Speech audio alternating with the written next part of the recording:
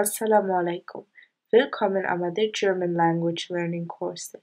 আজকে আমরা চ্যাপ্টার 5 এর 4th ক্লাস করব।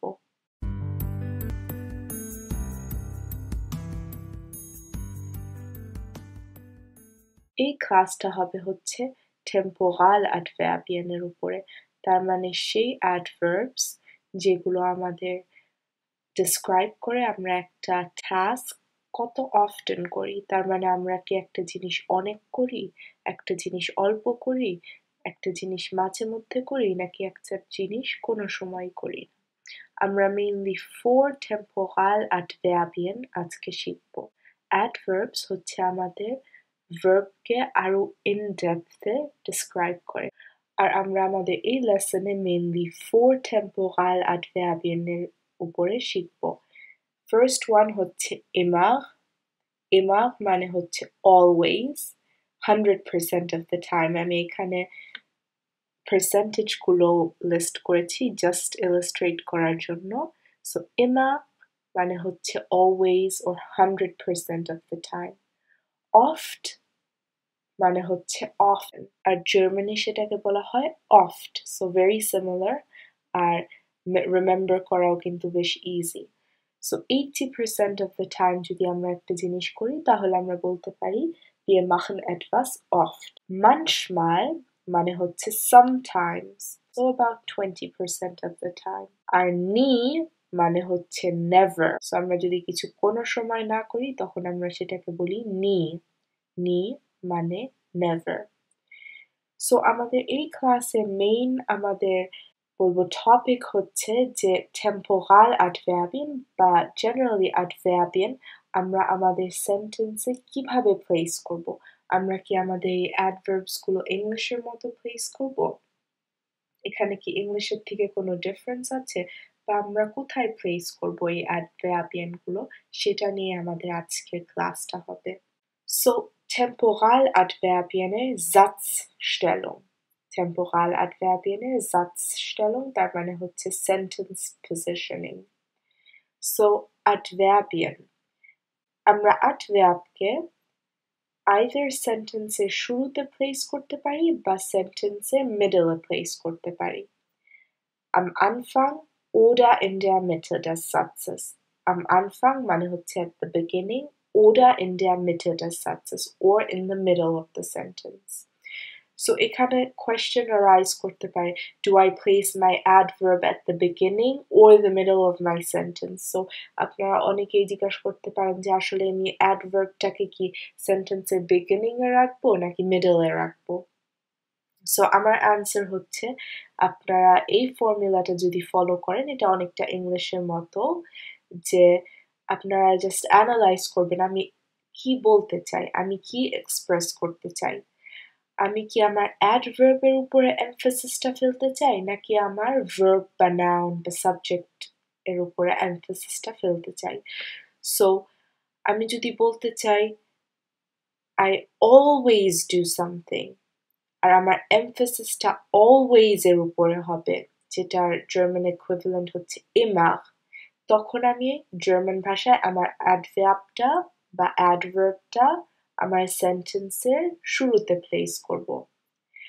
আর যদি আমার adverb এর উপরে আমি অতটা emphasis না ফেলতে চাই, আমার emphasis-টা আসলে আমার verb বা আমার noun বা আমার specifically আমার subject এর উপরে হওয়ার কথা, তখন কিন্তু আমি adverbটাকে সেন্টেন্সের মিডলেও প্লেস করে জাস্ট একটু হাইড করে রাখতে পারবো বলা যায়। প্লেস করে জাস্ট একটু কভার করে রাখতে পারবো বলা যায়। So adverb at the beginning and adverb in the middle. So it just depends on the emphasis. So আপনি আসলে আপনার সেন্টেন্সে কিসের উপরে emphasis করতে চান এটার উপরে dependent করে আপনারা adverbটা either beginning এ বা middle এ প্লেস করবেন। So আমরা কিছু রুলসও শিখে নেই। আমরা যদি adverbটাকে am Anfang বা at the beginning of the sentence a place করতে চাই, so আমাদের এই এক্সাম্পলগুলো সবগুলাই কিন্তু খালি একটা adverb আলা সেন্টেন্স। যদি এখানে 2 adverbien থাকে তখন কিন্তু আমাদের সেন্টেন্স স্ট্রাকচারটা একটু চেঞ্জ হয়ে যায়, আর সেটা হচ্ছে আরো অ্যাডভান্সড কোর্সের জন্য। তবে আমাদের এই লেভেল A1.1-এ আমরা খালি একটাকে সেন্টেন্সে কিভাবে প্লেস করব বা পজিশন করব সেটার উপর ডিসকাস করি। সো ফর এক্সাম্পল আমাদের প্রতিটা সেন্টেন্সে একটা করে টেম্পোরাল অ্যাডভার্বিয়ান আছে। সো আমাদের প্রথম সেন্টেন্সটা হচ্ছে Manchmal gehe ich morgens spazieren. Manchmal gehe ich morgens spazieren. Sometimes I go for a walk in the morning. Sometimes I go for a walk in the morning. So আমি obviously আমার emphasis-টা এই manchmal wordটার উপরে এই sentence-এ place করতে চাচ্ছি, যেহেতু আমি এই adverb-টাকে একদম sentence-এর শুরুতে নিয়ে এসেছি। So emphasis-টা হচ্ছে আসলে ich, তার মানে subject-এর উপরে না, বা gehen-এর উপরে না, আসলে আমার emphasis-টা পড়ছে হচ্ছে manchmal-এর উপরে, তার মানে sometimes, তার মানে আমার adverb-এর উপরে। সো তার জন্যই আমি আমার adverb-টাকে একদম sentence-এ শুরুতে place করেছি, আর এরপরে আমার conjugate verb form place করেছি। সো gehen হচ্ছে verb-টা, তার মানে to go, আর আমি এটা conjugieren করেছি ich pronoun-এর সাথে, কারণ আমার এই সেন্টেন্সে ich pronoun-টা ব্যবহার হচ্ছে। সো আমি বলেছি gehe। সো আমি adverb-এর পরেই একটা verb place করেছি বা একটা conjugated verb place করেছি। সো আমার adverb হয়েছে, আর তারপরেই আমি আমার conjugated verb-টা place করেছি। প্রথমে adverb, তারপরে conjugated verb, আর তারপরে আমি আমার pronoun-টা বা in this case-এ যেটা হচ্ছে আমার subject সেটা place করেছি। Manchmal gehe ich morgens spazieren. So প্রথমে adverb, তারপরে green আমার conjugated verb, তারপরে আমি আমার subject-টা place করেছি, তারপরে আমি আমার সেন্টেন্সের লাস্ট পার্টটুকু জাস্ট বলেছি। So manchmal gehe ich morgens spazieren.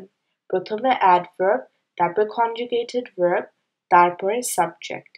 Manchmal gehe ich morgens spazieren.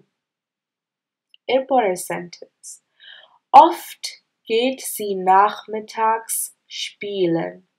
Oft geht sie nachmittags spielen. She often goes to play in the afternoons. She often goes to play in the afternoons. এটা হবে হচ্ছে English translation.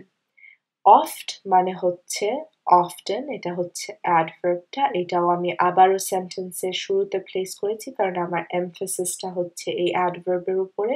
এরপরে হচ্ছে get verb-টা, conjugated form of gehen, সেটা আমি তারপরেই place করেছি, আর তারপরে আমি place করেছি হচ্ছে আমার subject sie। তারপরে আমি আমার subject place করেছি, তারপরে আমি আমার সেন্টেন্সের লাস্ট পার্টটুকু বলেছি। Third example. Immer rennt er schneller als alle anderen. He always runs faster than everyone else. So immer হচ্ছে আমার adverb বা temporal adverb, যদি আমি specifically বলতে চাই কোন টাইপের adverb। So immer rennt মানে হচ্ছে running বা he runs, আর মানে হচ্ছে he. So immer rennt er schneller als die anderen. So immer হচ্ছে আমার adverb, এরপরে rennt হচ্ছে আমার conjugated verb, আর হচ্ছে আমার subject। তারপরে হচ্ছে nie laufen sie morgens zur Schule. They never walk to school in the morning. Nie laufen sie morgens zur Schule.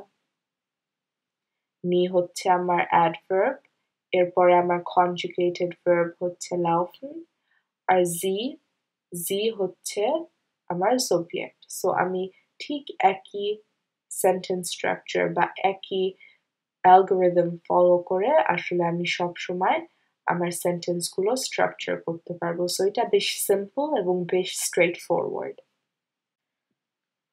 আর আমি যদি আমার অ্যাডভার্বটা আমার সেন্টেন্সে মিডলে প্লেস করতে চাই, কারণ আমার অ্যাডভার্বের উপর আসলে অতটা এমফাসিস আমি করতে চাই না, তখন সেই ফর্মুলাটাও আসলে বেশ স্ট্রেট ফরওয়ার্ড। আমার সাবজেক্ট এবং কনজুগেটেড ভার্বের পরেই অ্যাডভার্বটা প্লেস করতে হবে। সো আমি যেই সেন্টেন্সগুলো আগেই বলেছি সেগুলি আবার ইউজ করব। আমি বলবো Ich gehe manchmal morgens spazieren. Ich gehe manchmal morgens spazieren. I sometimes go for a walk in the morning. এই সেন্টেন্সটা কিন্তু আমি অন্যভাবেও বলতে পারতাম। Ich gehe morgens manchmal spazieren ও হতো। তবে আমি এই স্ট্রাকচারটা এখন ফলো করছি, কারণ এটা হচ্ছে আমার জন্য একটা রুল ফলো করে। সো আমি অলরেডি রুলটা জানি।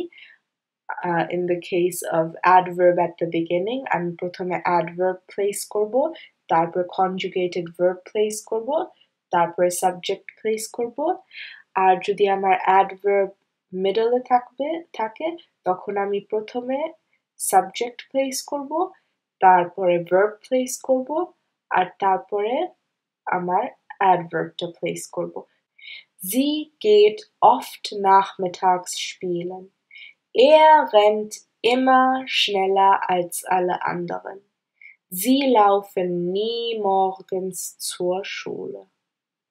So এটা হচ্ছে just example, আমি যদি adverbটা আমার সেন্টেন্সে মিডলে প্লেস করতে চাই, তখন আমি প্রথমে সাবজেক্টটা বলবো, তারপরে আমার কনজুগেটেড ভার্বটা আসবে, তারপরে আমার অ্যাডভার্বটা আসবে। আর আমি এই সেন্টেন্স স্ট্রাকচারটা টেম্পোরাল অ্যাডভার্বিয়ামের কেসে ফলো করতে পারবো। আর কিছু ক্ষেত্রে আমার ফ্লেক্সিবিলিটিও আছে, আমি একটু অন্যরকম করেও বলতে পারবো। For example, ich gehe morgens manchmal spazieren, বা sie geht nachmittags oft spielen, er rennt immer schneller als alle anderen. এখানে যেমন সেই ফ্লেক্সিবিলিটিটা নেই, আমার ঠিক এইভাবেই বলতে হবে। Sie laufen nie morgens zur Schule, এখানেও যেমন আমার সেই ফ্লেক্সিবিলিটিটা নেই, আমার ঠিক এইভাবেই বলতে হবে।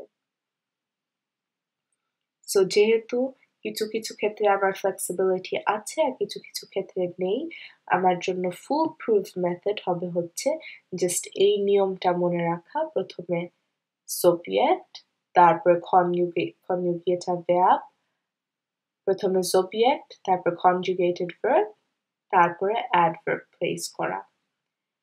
সো এই রুল যদি আমি মনে রাখি এবং ফলো করি, তাহলে আশা করি আমার জন্য আরো ইজি হবে আমার সেন্টেন্সগুলো স্ট্রাকচার করতে।